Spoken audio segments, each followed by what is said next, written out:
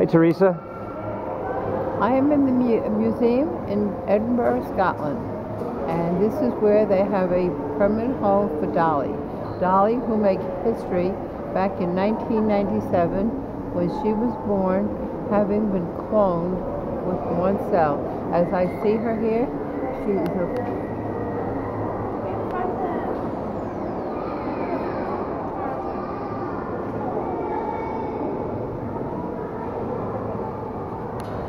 She is full grown, a full size, a normal sheep with 2 eyes and 2 ears.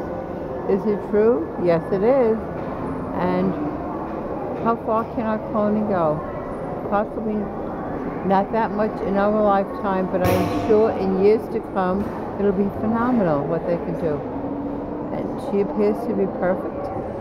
And she's also opened up a door to an avenue of new study in this field. And you have a friend who's very interested in Dolly. Who is that? Randy Wicker, a friend of the family, who lives in Jersey.